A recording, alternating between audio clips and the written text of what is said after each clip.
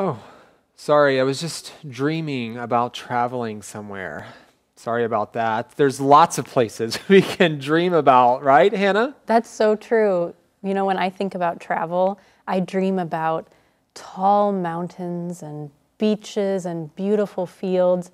I'm talking about New Zealand. That's my dream place that I would love to travel to because I I've love. heard it's beautiful, Hannah. Oh, I hope I can go someday. I love Lord of the Rings, and that's where they filmed Lord of the Rings, so I want to visit for that reason. That's right. Yeah, it sounds like a great destination to travel to. Well, what about the places mentioned in our travel article? Which one of those would you want to visit and why? Well, it's interesting. This article talks about affordable beach destinations, and that's great. It's nice to have a beach holiday, and it's nice if it doesn't, put you out too much in terms of money. I'm not a big beach person. I kind of would rather have an active, adventurous vacation instead of just sitting on the beach all day.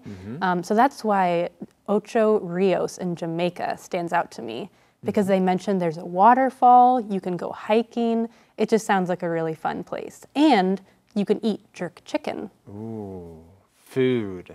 We also talk about food on day 3, especially. We mentioned food, and we're talking about regional foods within the U.S. What is one of your favorite regional foods from the U.S.? Well, when I think about regional food, the South has some of the best food. And Yeah. they've really perfected frying things. I think anything fried in the South. So I really love hush puppies. Do you like hush puppies? Oh my goodness, that is from my childhood. Hush puppies is such a funny name. It's nothing to do with dogs. It's like deep fried cornbread. Yeah, exactly. It's so good. They serve it, usually you can get it with fish, like fried fish and tartar sauce on the side. They're crunchy on the outside and soft and warm on the inside. That's my favorite regional food. And they talk about ribs, Kansas City ribs. I've never had Kansas City ribs, but I am from Memphis, which is also very famous for barbecue and ribs and so forth, and I love to eat that. Do you have specific food from where you are from, Hannah, that you just love?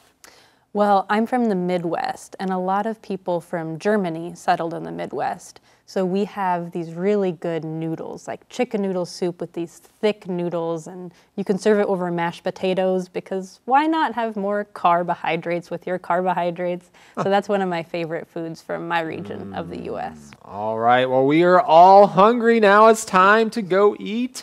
Take a trip if possible. Well, hopefully you are able to dream up some destinations that you can travel to in the near future.